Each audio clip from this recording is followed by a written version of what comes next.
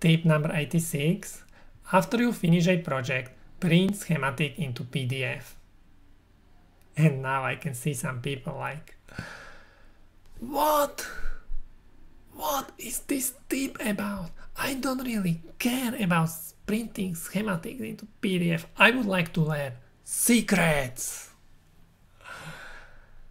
Okay, maybe this is not the most essential tip ever, but it's a useful one.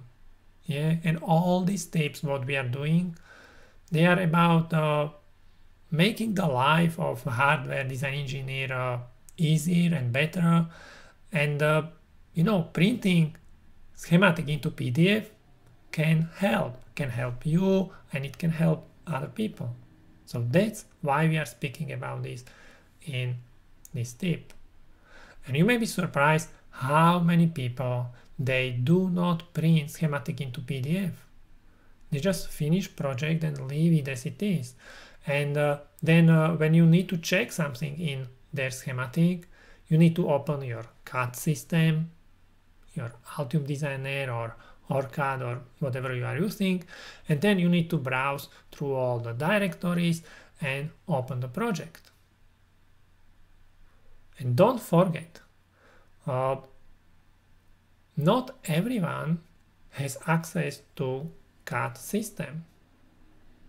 In your company, you may have like support guys or sales guys, and they may not have the Altium Designer or OrCAD or KiCad or Eagle installed on their computers. So what they are going to do?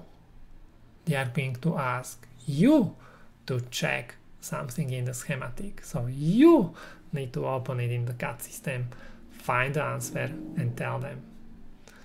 So why just don't print the schematic into PDF and they can do it by themselves? Also, I need to say, when I receive questions about our project, I almost always check it in PDF schematics.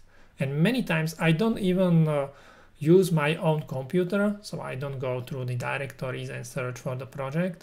I just go on our website and open PDF schematic directly on the website, because that's the quickest way how to check something in the schematic.